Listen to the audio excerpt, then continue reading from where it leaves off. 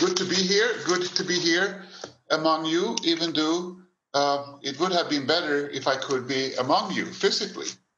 But the times are what the times are, COVID-19 situation and everything. So hopefully the Zoom technology will fix it in a sense, that we have a nice transmission here. So the theme of my lecture is the adoption of the Treaty of the Prohibition of Nuclear Weapons, TPNW. And so what I will do here is to go through the historical background of the treaty, because the treaty has the intention to get rid of all nuclear weapons of the world, as you know. So I will give you first a historical background, why we are where we are. And then I will look into the process towards the treaty, TPNW. And thirdly, I will try to very superficially, because we don't have so much time, go into the treaty text as it is, its intentions, aims, and so on and so forth.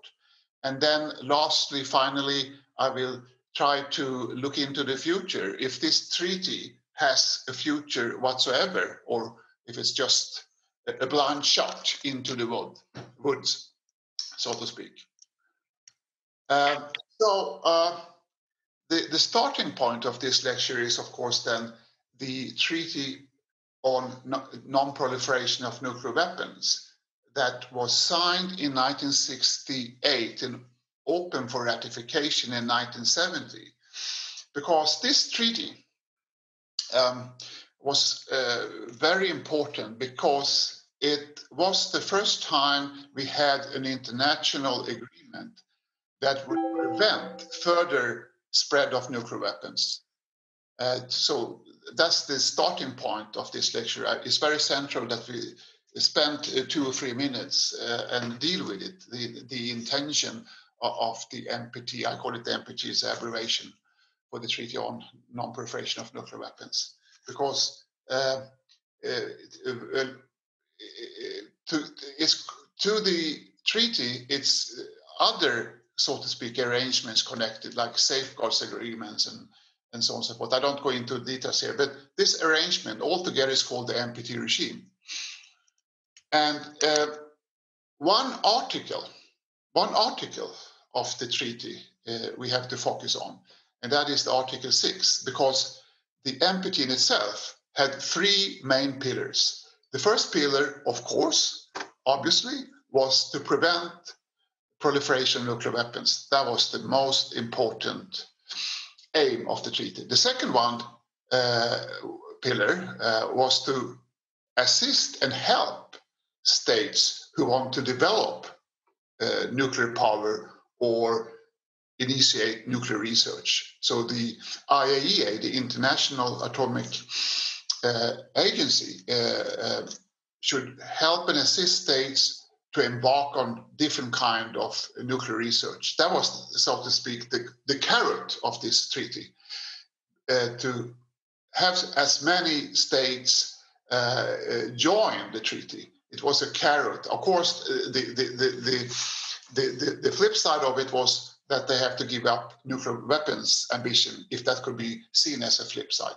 However, the third pillar, and that is the topic of this lecture, is Article 6, because it says, as you see here on the screen, that the nuclear weapon states, at that time, when the signing of the And in 1968, it was 5, so to speak, accepted, recognized nuclear weapon states.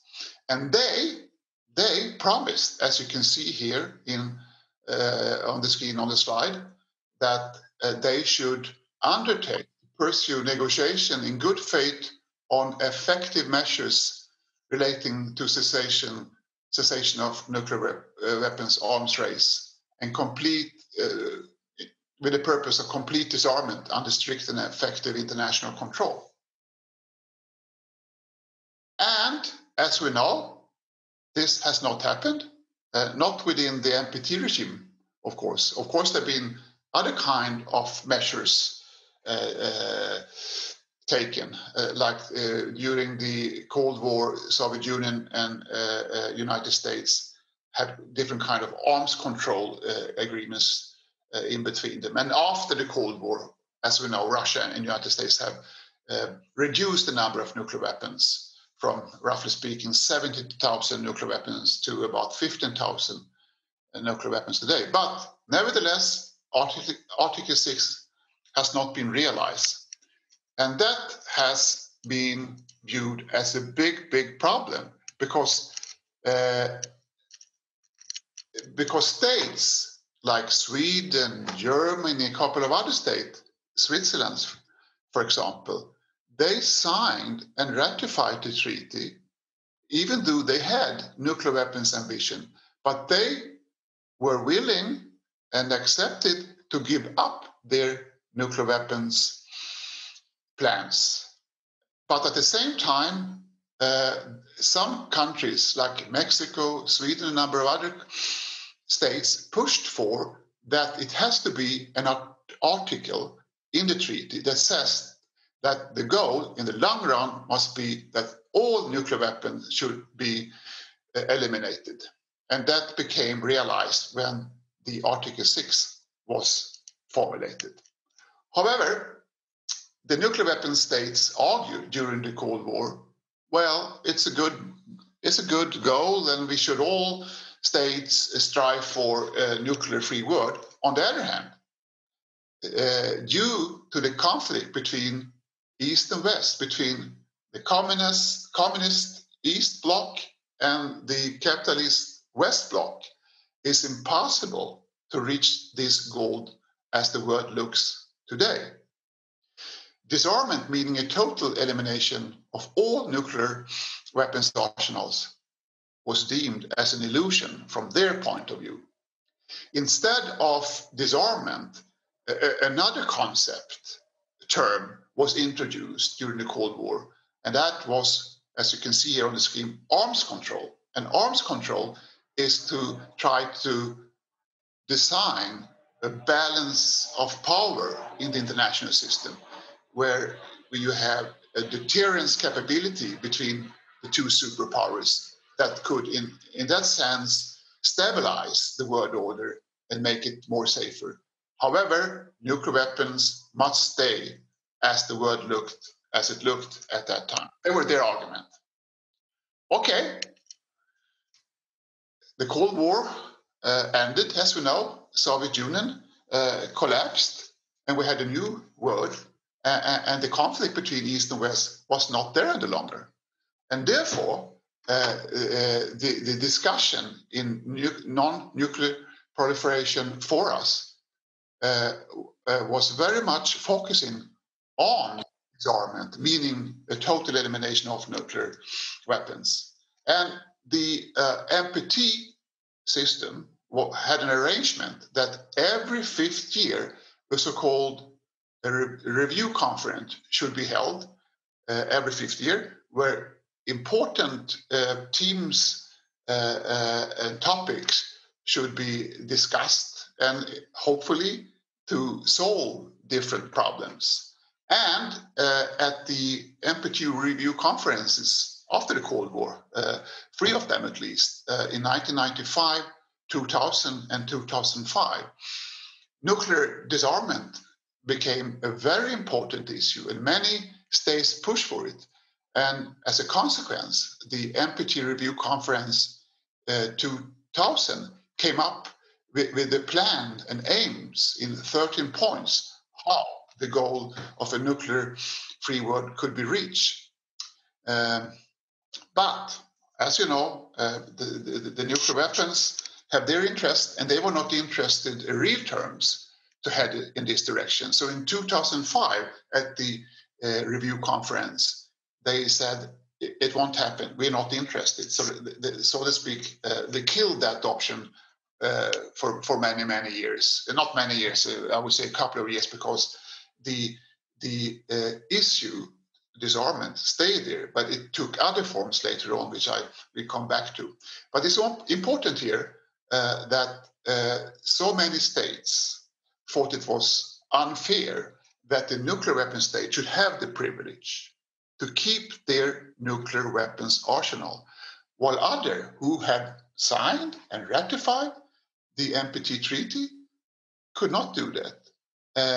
And Article 6 was not taken seriously by the nuclear weapon states. So that was a very unfair system. So the NPT in itself has to take other forms, or maybe be replaced by another treaty, or seriously, the nuclear weapon states had to take Article 6 seriously. And we have to understand now, as we living in the year 2020, it seems like a pretty naive project to get rid of nuclear weapons when we see new tensions between Russia and United States, and we have states like North Korea who are carrying out missile tests, nuclear weapons tests. Iran is probably on the path trying to acquire nuclear weapons again. But we have to understand the zeitgeist, the atmosphere. I would say until 2010, 2009, up until 2009, 2010, because there was a lot of optimism in the air, and even the commander-in-chief of United States talked about getting rid of all world's nuclear weapons, namely President Barack Obama, who in a speech in Prague 2009 talked about the goal must be to get rid of all nuclear weapons. And as you can see here, he referred to the special role of United States, because United States is the only state that has dropped 2 nuclear weapons, and we have to push for this. So today he said, I state clearly and with conviction America's commitment to seek the peace and security of a world without nuclear weapons. So we should remember that 10, 11, 12 years ago, even 15 years ago, of course, the atmosphere was totally different in terms of what is a reachable goal. Is it possible to get rid of nuclear weapons? Now it's a different story, of course. I think I'll leave Obama's speech.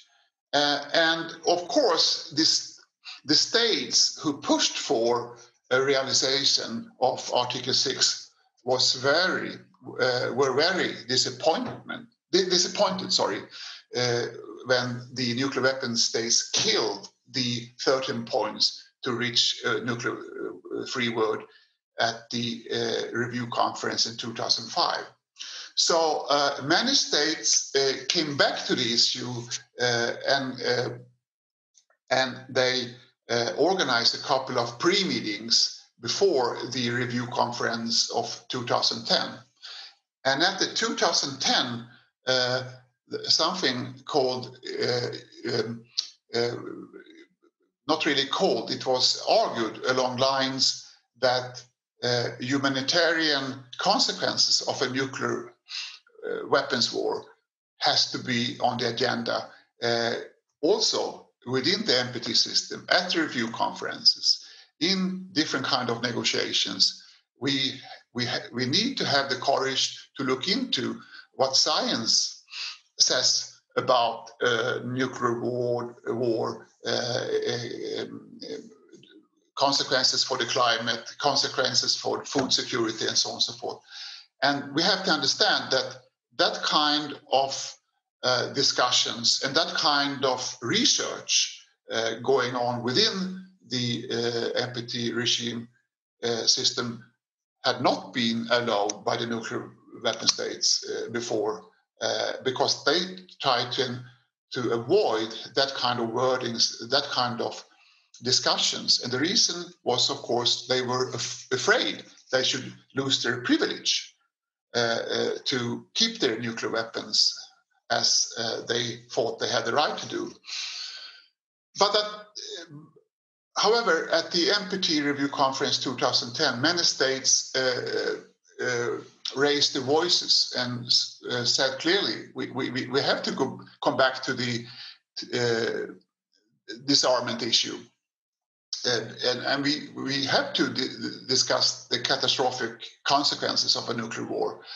And we all have to stick to international law, including international humanitarian law, that says that nuclear weapons should be avoided, and some interpretation pointed should not be allowed to be fought, so to speak.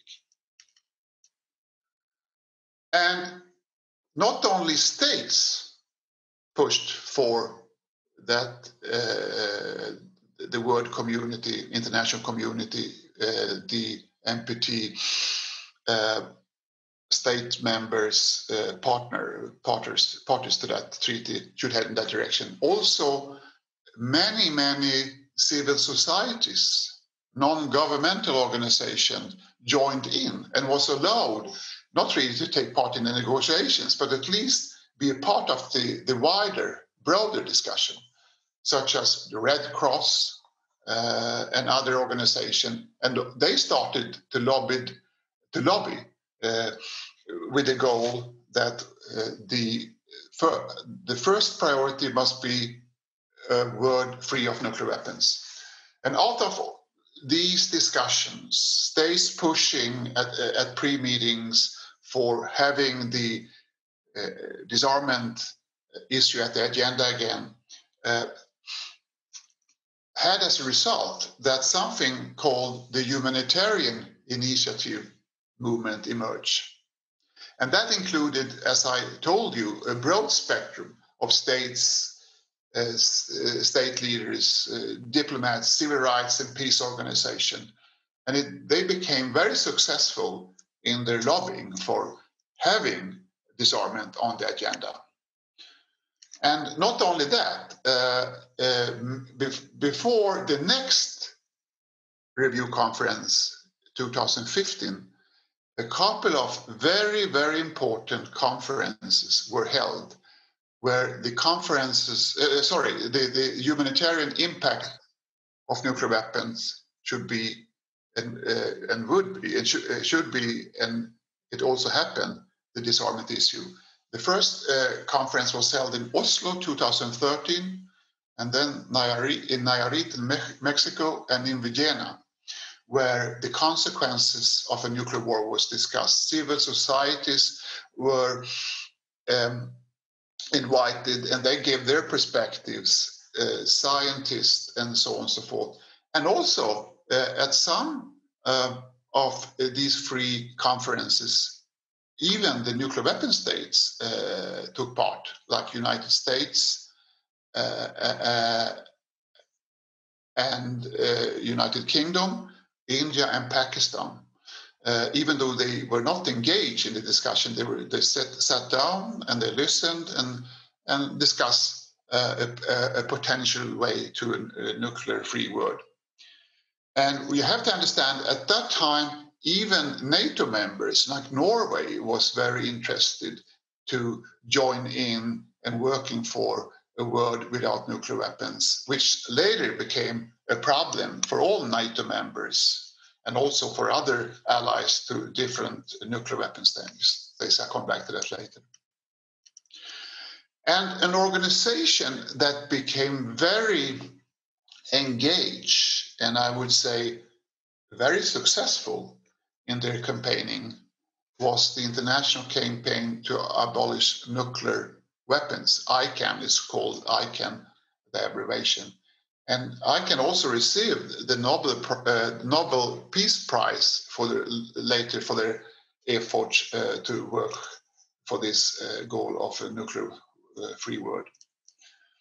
And they sat in at the meeting, took part, gave their perspectives of what could be done, and also raised flags of warnings, what we should know. For example, they pointed to there is no single organization in the world that has the capability to take care of all the problems, to coordinate what has to be fixed after a nuclear war. And the scientists joined in and gave perspectives how health system could work, if ever worked after a major nuclear war, and so on and so forth. And all these campaigns became very successful in many respects. I don't go through here a lot of ICANN's agenda because we don't have so much time, but I think you got the picture how they worked, and they tried to convince state leaders and also sat down with the nuclear weapon states, state leaders, and so on and so forth. And all these movements with the strong humanitarian dimension, the humanitarian initiative, resulted in a pledge that was called the Humanitarian Pledge. It was the government of Austria that came up with this initiative, Humanitarian Pledge. And the idea was to gather as many states as possible under the same umbrella to push for this goal of having a world without nuclear weapons, and that the Review Conference 2015 has to deal with this issue seriously. And as you see here, at the time, 127 states supported the Humanitarian Pledge. Okay, the Review Conference 2015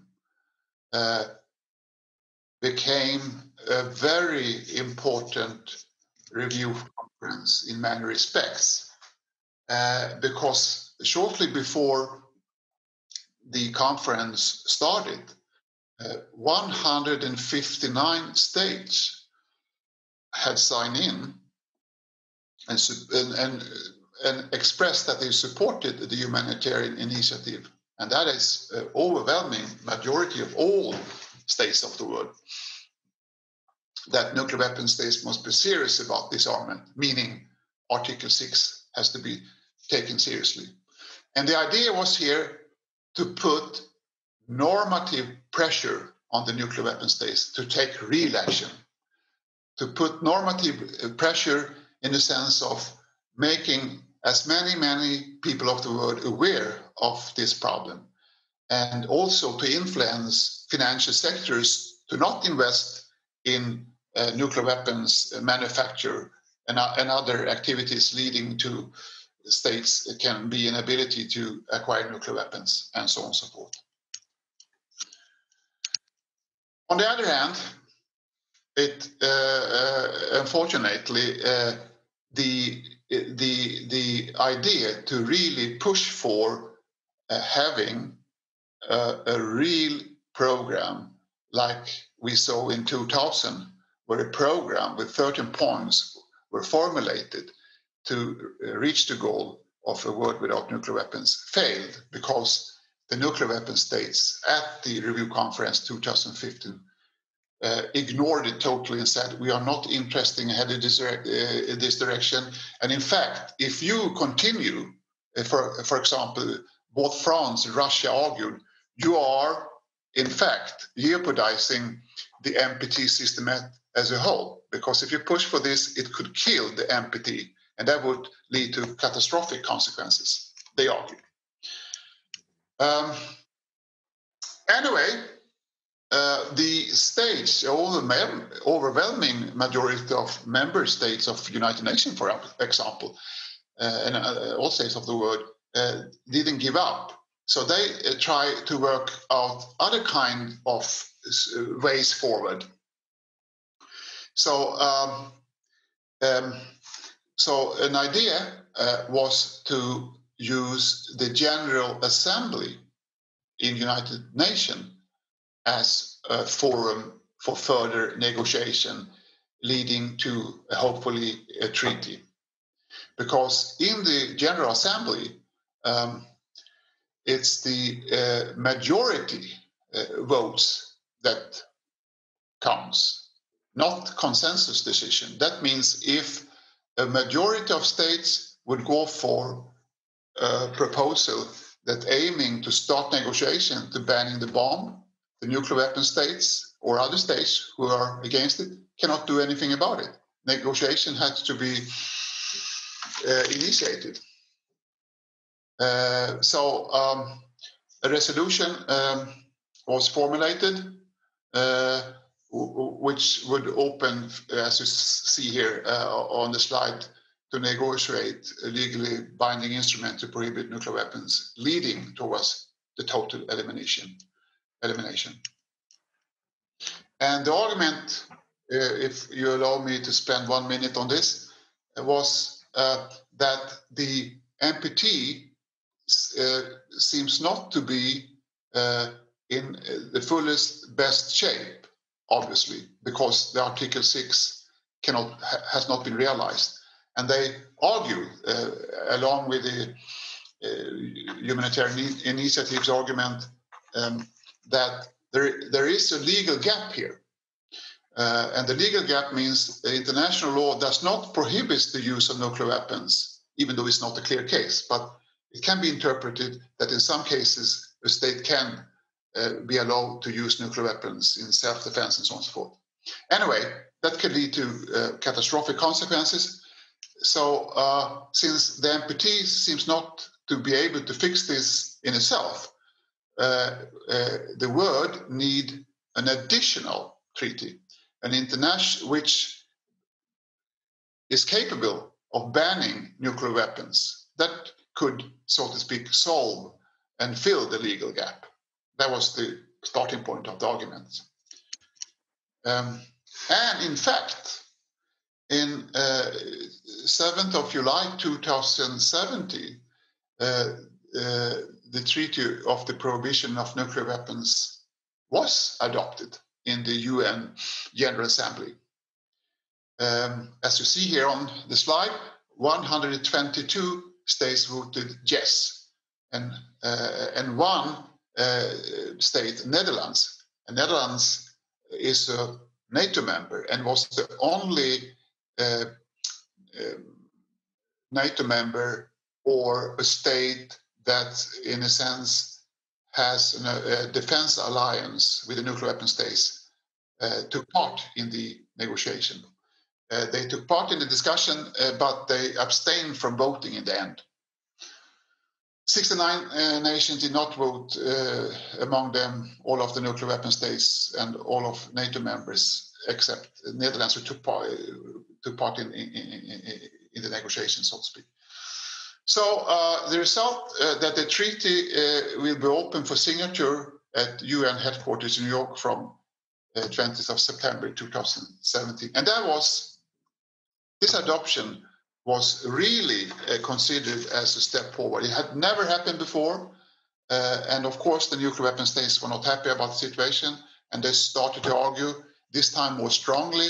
Even United States and other nuclear weapon states joined in, arguing that it could lead to not only a weaker NPT, could also make the NPT system, the entire regime, collapse, so to speak.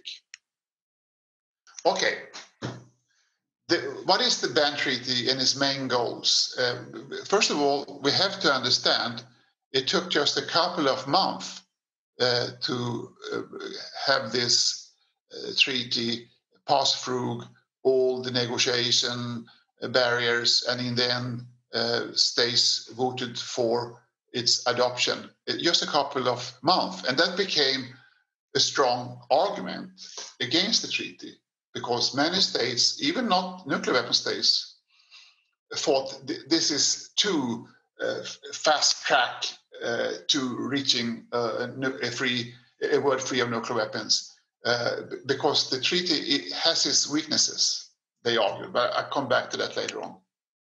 I'll skip that. So you could say the treaty in itself consists of two main aspects. The first one is prohibition. The treaty prohibits the development, testing, production, stockpiling, stationing, transfer, use, and threat of use of nuclear weapons, as well as assistance and encouragement to prohibited activities. So prohibition is the first main aspect. The second one is then elimination.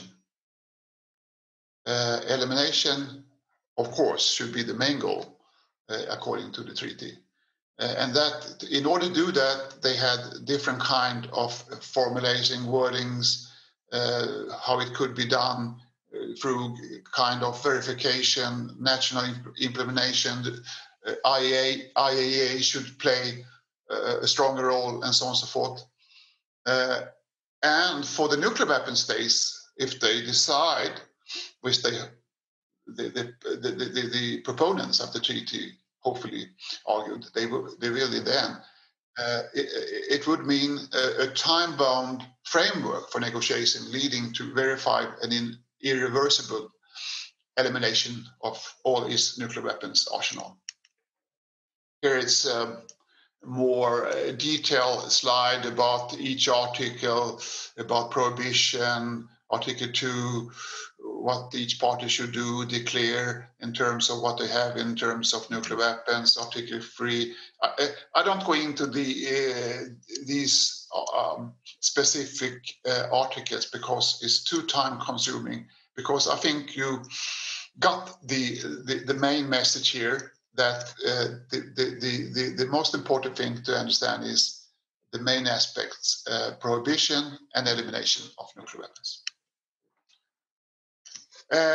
However, I think I should mention that it says here that treaty shall enter into force 90 days after the 50th instrument of ratification, acceptance, approval, or accession taking place. That means that 50 states have to ratify it. Then it go into full effect. 50 states. And today, I checked yesterday, I think there are 44 states that have ratified the TPNW. So if that is correct, another 6 have to ratify the treaty. It's not far. Okay.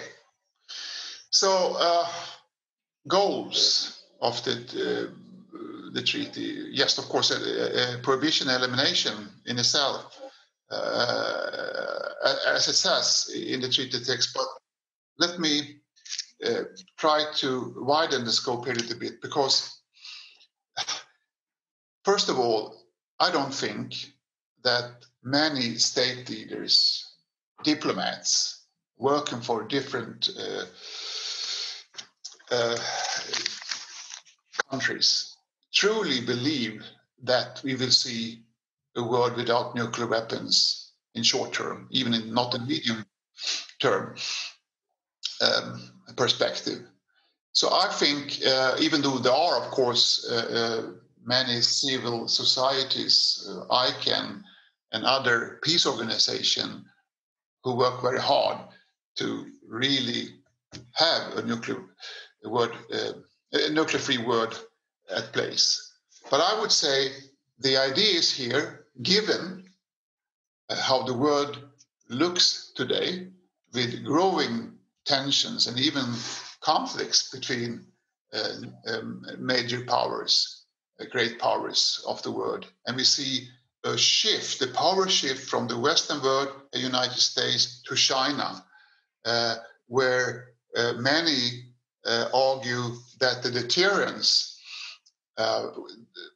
doesn't work as it used to work during the Cold War, where we had just 2 superpowers that could control each other and negotiate and check each other.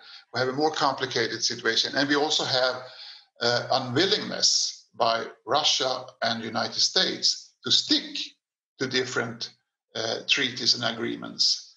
As you know, the INF treaty that regulated deployment of nuclear weapons in Europe, medium nuclear weapons in Europe and in Russia, has been abandoned. And many believe that the so-called New START agreement between Russia and United States, which has been one of the strongest pillar of the new security order after the Cold War, will probably be abandoned because it expires in January 2021.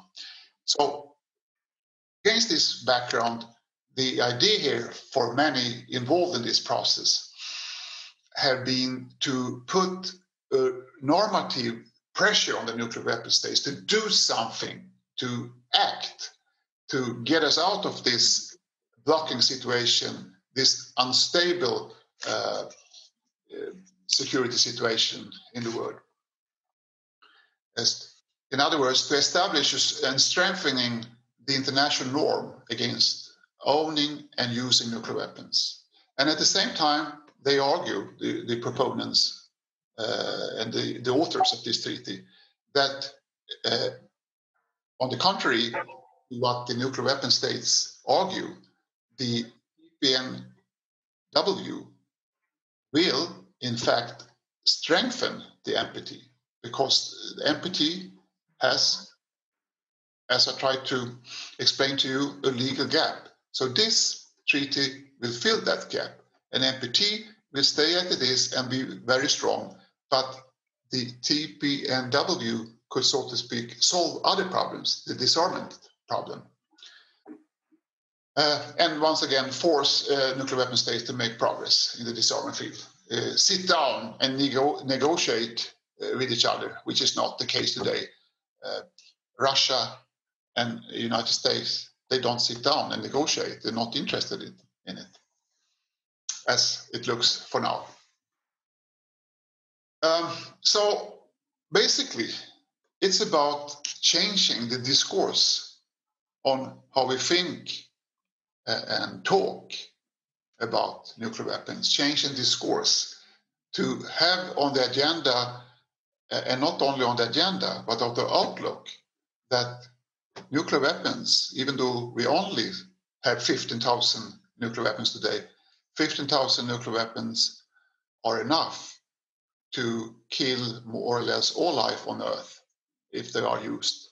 And if not all of the 15,000 nuclear weapons are used, let's say we have a limited nuclear war between, let's say, Pakistan and India, it will lead to catastrophic consequences, not only in the region, also globally, because it will lead to drastic climate changes that will have consequences for the food production in the rest of the world. And hundreds of millions of people will probably die, according to certain research. I can maybe come back to that during the discussion after this lecture.